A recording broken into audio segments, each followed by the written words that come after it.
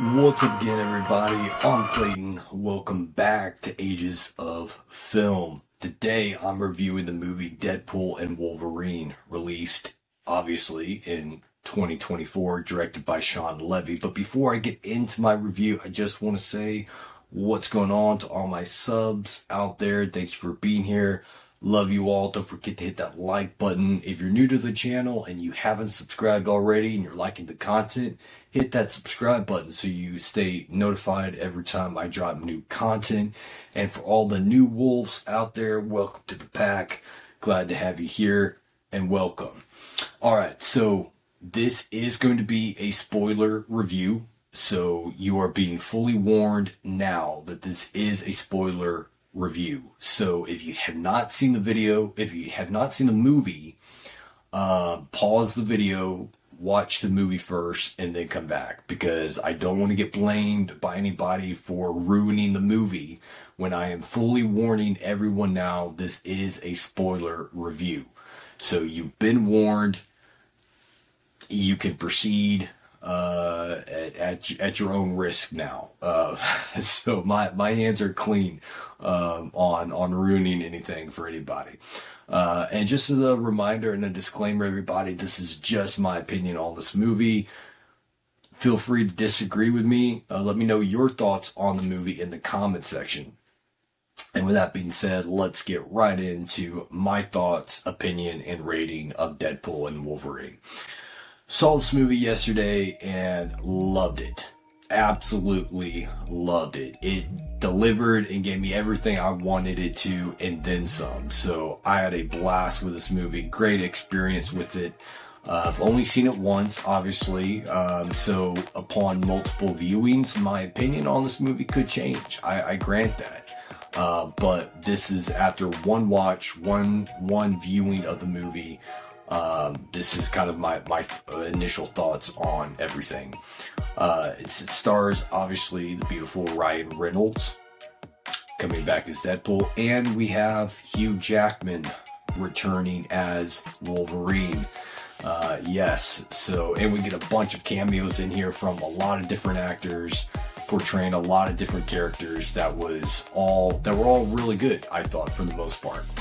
So getting into the positives, and this is pretty much going to be a review of all positives. I don't really have anything negative to say about this movie, other than one minor negative that is really kind of forgivable, honestly, and I'll kind of talk about that in a minute when I get to the negatives. But focusing on everything I liked about the movie, which is pretty much everything, I liked the writing here. The character writing was really good. I thought it gave our two main characters, Deadpool and Wolverine, both had an arc in this movie. Both had character development in a number of ways. So that was just a strong positive for me. I like the main character of any movie to have some type of arc or, you know, development of their character throughout the story that we're following them on, right? So, and I think that both Wolverine and Deadpool get that. So it's strong character writing here. Even by some of the side characters, I thought were also well written and well used. Nova, I thought, was a good bad guy. Her and the other antagonist, I forget his character's name, but I thought they were well written as well. So yeah, the character writing here was a strong positive. The dialogue was well written. The Deadpool dialogue was good. The Wolverine dialogue was good. You could tell that the writers really took their time to develop good dialogue for each character, really kind of immersed themselves into these characters to think like these characters in order to come up with good character dialogue that fits the characters. And really that's been through all three Deadpool movies. So kudos to the writers, man, for doing their homework, getting into the heads of these characters, and presenting and writing fluid dialogue that fits these characters pretty well. So character writing is good, dialogue writing was good. I thought the script itself, the actual screenplay, was well written. I liked the structure, how it was structured in this movie. It wasn't overly complex. I was able to keep up with everything. Even though I haven't seen everything from Marvel, I haven't seen everything, all the TV shows from the MCU, or, whatever. I'm still able to keep up with everything. They still were they presented the screenplay in a way where you don't necessarily have to have seen everything from Marvel. You just have to be an active viewer.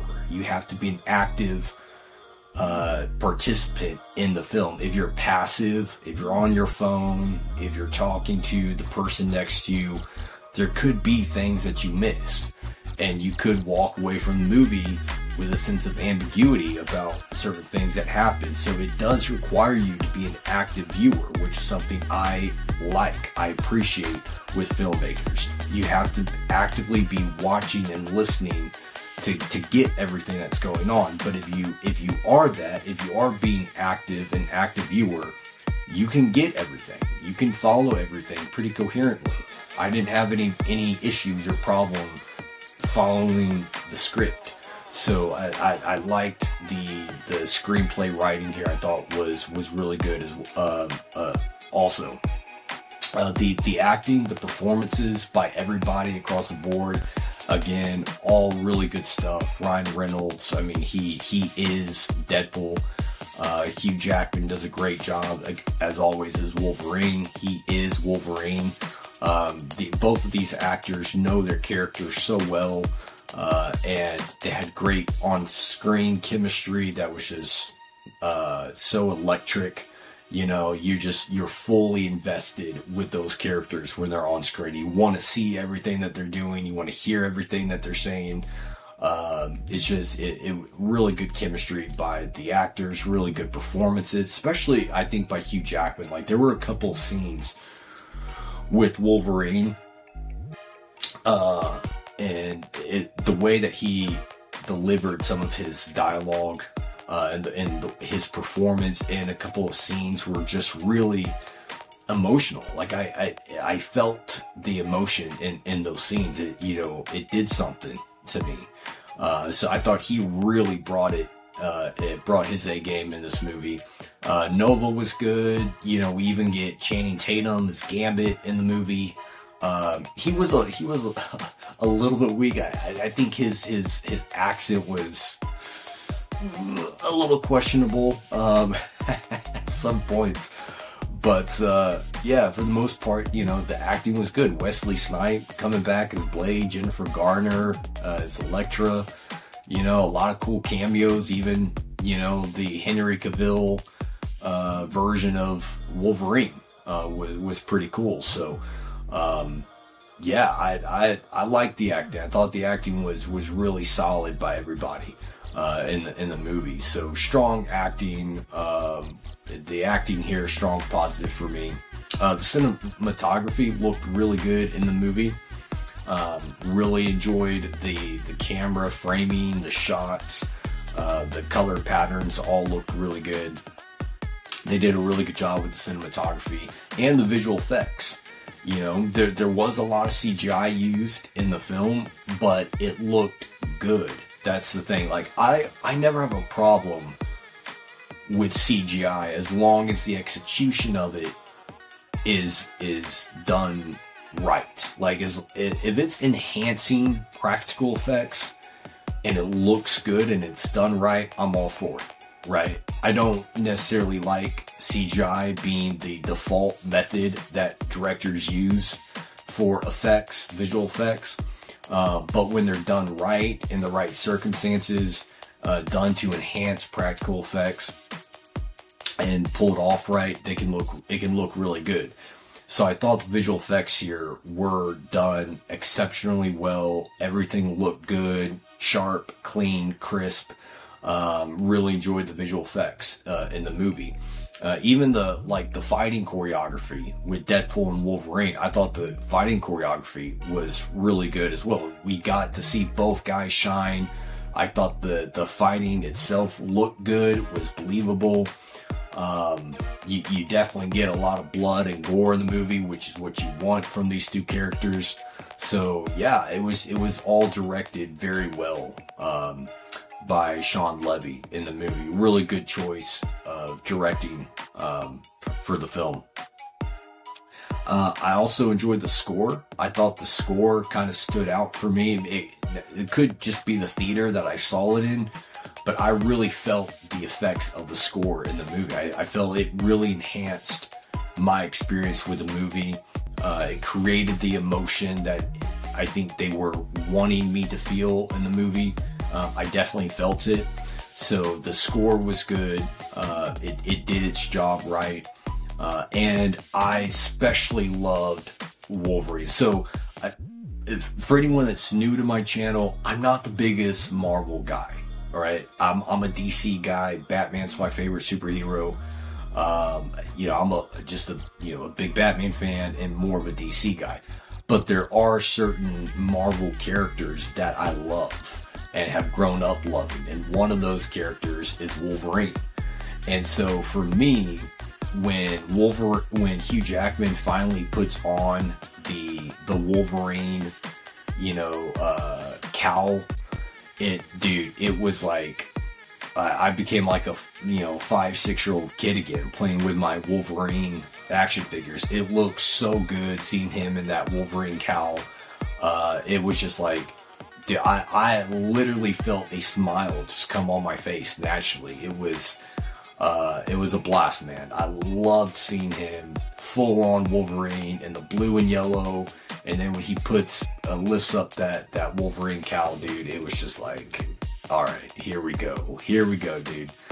Looks so good, man. The utilization of slow motion was well directed and well handled. You get just some great shots, slow motion shots of Wolverine and Deadpool in the movie that were just like still shots. You could just frame them, on your wall or whatever, and have some really cool artwork. So yeah, loved Wolverine in this movie. Just again, used him perfectly, I thought. And yeah, him and Deadpool, great chemistry, I thought character arcs and development, everything. Like this movie had everything going for it, in my opinion. It was well executed on every front. So all that is all those things are positives for me. And then as far as negatives go, I don't really have any negatives. The only minor negative I would say was the story here wasn't the most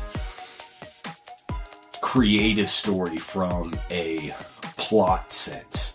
This is just a very generic save the world from annihilation story, like that we've seen 1,000 times at this point. We've seen it at least 100 times in the MCU. And now it's like, well, how do we raise the stakes a little bit?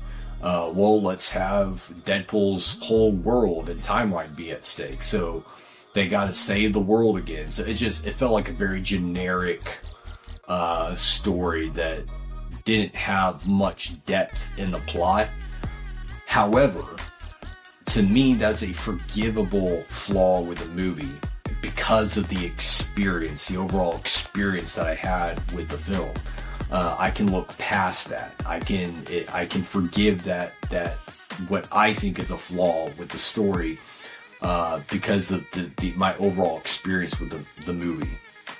The emotional impact was very strong in this movie. There were times when I was just so excited and thrilled, like when Wolverine puts the cowl on. There were times when it got me emotional. Certain scenes with Wolverine that I felt the sorrow and the guilt that Logan was feeling in the scenes that just made me laugh my socks off. The very strong emotional impact and super rewatchable. I'm already looking forward to seeing this movie a second time, a third time. So highly rewatchable, has a strong emotional impact for me, and I thought was very well made overall. So that being said, you can probably figure out what my overall rating of this movie is. This is a solid 5-star film, everybody. 5 stars for Deadpool and Wolverine. I absolutely loved it. Again, it gave me everything I wanted it to and then some. Had a blast with it. Can't wait to see it again. It's a perfect film. Subjectively speaking, it's a perfect film. No movie is objectively perfect, but at the end of the day, it's about your subjective experience with the film. Is it perfect for you? Does it give you an overall perfect experience? And for me, Deadpool and Wolverine is that. It is a 5-star masterpiece. It's perfect for me. So that's my overall rating. Let me know your thoughts on this movie. Do you agree with me? Was this a perfect viewing experience for you? Let me know anything and everything you want to let me know about Wolverine and Deadpool, or Deadpool and Wolverine, in the comment section. Hope you guys enjoyed this video. Until next time, kick it, baby, and rock on.